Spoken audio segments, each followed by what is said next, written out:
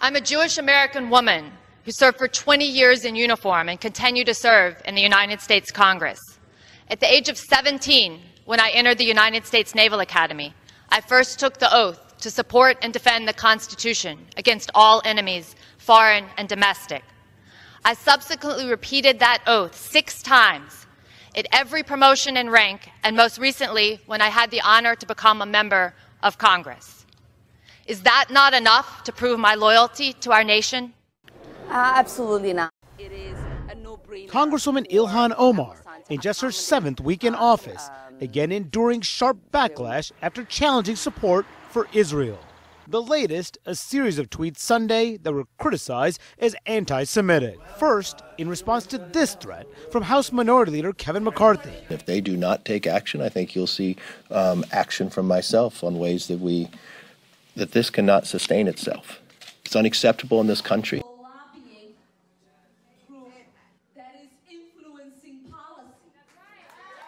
I now yield 1 minute to the distinguished gentlelady from Virginia, Ms. Luria. Thank you, Mr. Speaker. I'm a Jewish American woman who served for 20 years in uniform and continue to serve in the United States Congress. At the age of 17, when I entered the United States Naval Academy, I first took the oath to support and defend the Constitution against all enemies, foreign and domestic. I subsequently repeated that oath 6 times at every promotion in rank, and most recently when I had the honor to become a member of Congress. Is that not enough to prove my loyalty to our nation? I deployed 6 times, serving in 6 ships in the Middle East and Western Pacific, working under challenging conditions while operating complex weapon systems, overseeing nuclear reactors, driving ships, and ultimately commanding a combat-ready unit of 400 sailors. Is that not enough to prove my loyalty to our nation? In the first 3 years my husband and I were married, we spent almost 2 years apart so that we could both serve at sea and deploy 3 times. Is that not enough to prove my loyalty to our nation? Am I to look back on my military career and the sacrifices it meant for my family and remain silent in the face of people?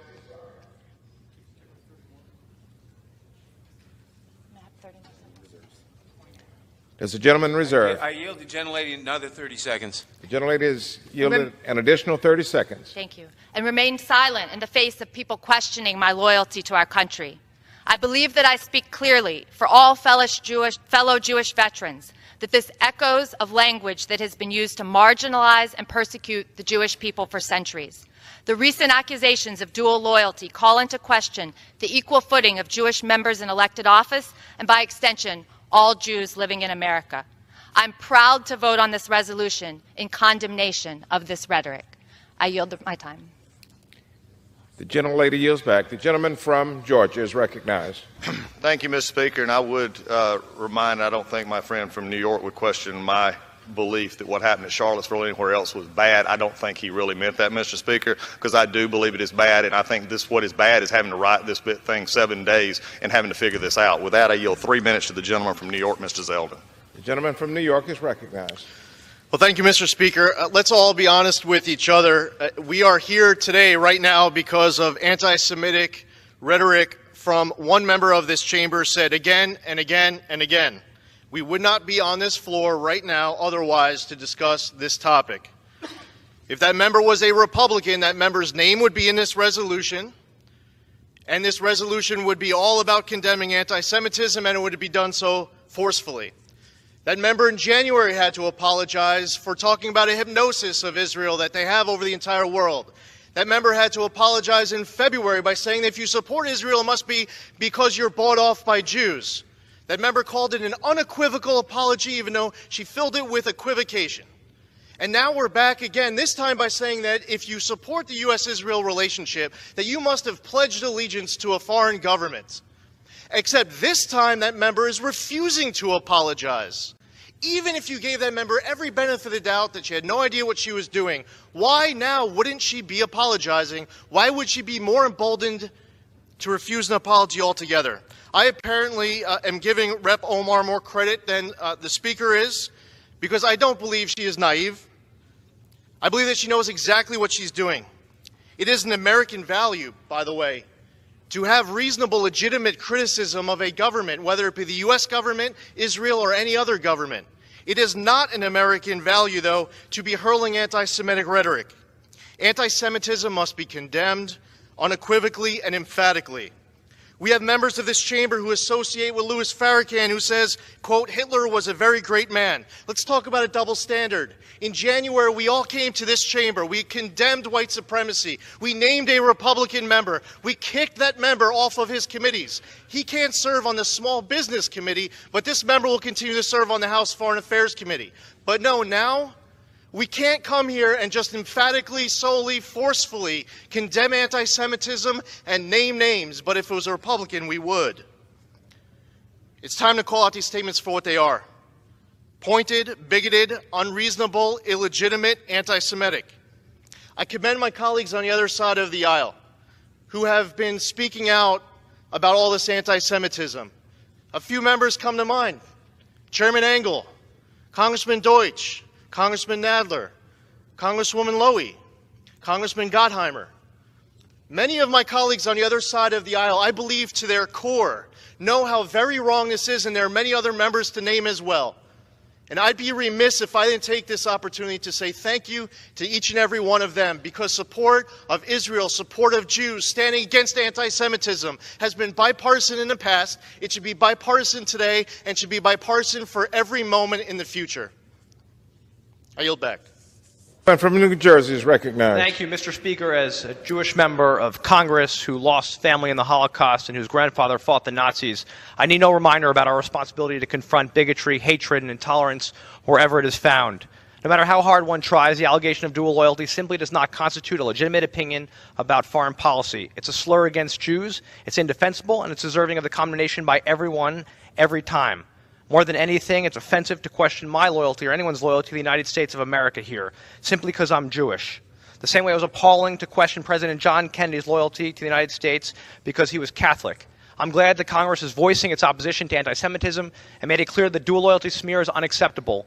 Unfortunately, it was also clear from the discussions this week and the ultimate resolution that treating anti-Semitism is being treated differently than other forms of bigotry and hatred.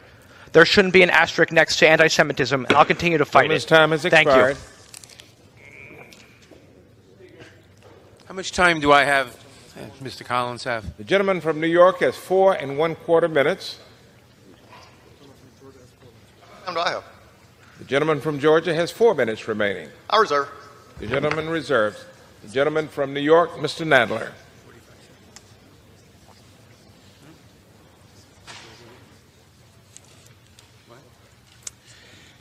Mr. Speaker, I now yield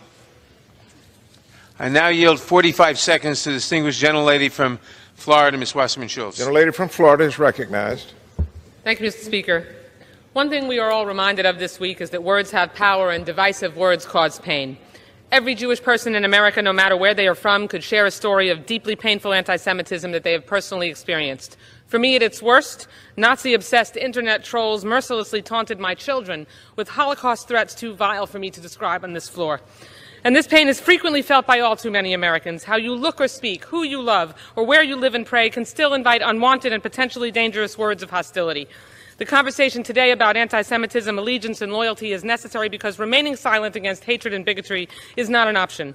I'm a second-generation American on both sides of my family. 2 generations later, it was possible for me to become a member of the U.S. Congress, only in America. So questioning my allegiance is painful and personal. Unfortunately, this dual loyalty question is not isolated to Jews. Words have power. We must carefully choose our words and make sure that we use them to unite us and not to divide us. I yield back. Remarkably, Mr. President, for the second time in just the last 3 weeks, Speaker Pelosi apparently feels compelled to have her members vote on a resolution that would reportedly condemn anti-Semitism. A resolution that will purportedly condemn anti-Semitism. Unfortunately, again, for the second time in just the last 3 weeks, this seems to be in response to the invocation of crude, hateful, and backward anti-Semitic stereotypes by one specific freshman member of the House Democratic majority. This Democratic Congresswoman already stoked controversy in mid-February, having publicly proclaimed that Israel supporters are only in it for the money. Apparently, she believes the only reason leaders would stand with the Jewish people and the state of Israel is Jewish money. Well, I think we've all heard that kind of talk before, and we must not tolerate it. During my time in the Senate, I've had the honor of traveling all over America. I know I speak for colleagues on both sides of the aisle when I say that support for the state of Israel and the U.S.-Israel relationship is deeply felt all across America. Our relationship is built on common values and democratic principles, our shared interests, close partnerships, and deep friendships. The support for Israel that you see in this chamber, is not the work of some shadow conspiracy. The members of this body support Israel because so many Americans support Israel. I'd hoped this regrettable episode might have caused this lawmaker to be more careful with her language. But alas, just a few weeks later, here we are again. More anti-Semitic tropes. This time she claims that supporters of Israel have actually, quote, an allegiance to a foreign country. That's the old, ugly, dual loyalty smear, Mr. President, plain as day. We should also not overlook that in a few cases, these anti-Semitic statements have provoked offensive anti-Muslim comments in response. That is hateful and completely inexcusable as well.